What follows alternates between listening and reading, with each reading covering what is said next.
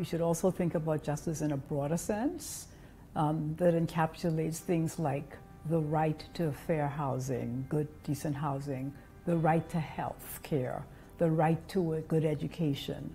I think that those kinds of concepts are very, very important. Justice, after all, is the golden thread that links all of the SDGs.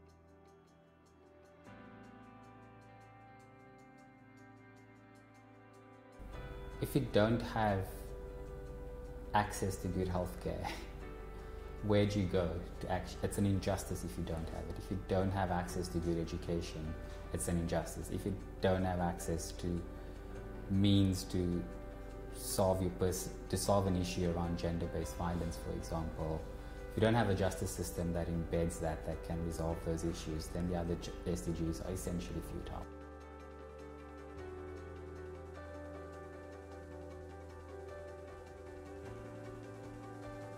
If you have a process where you can peacefully deal with grievances before they become violent conflicts, handle disputes, if you can uphold rights and set up pathways to more inclusion in the system, more people get what they deserve in terms of being able to enter the policy arena and contest issues that are important to them, if they're able to access services and protections and support, and if there is an ability through the justice system to make institutions more accountable, then justice has really been the answer to a lot of the problems that we are facing, and yet it hasn't been fully recognized in that way. It hasn't been fully recognized as sort of the hard wiring of a society that is meant to provide the platform for achieving the SDGs.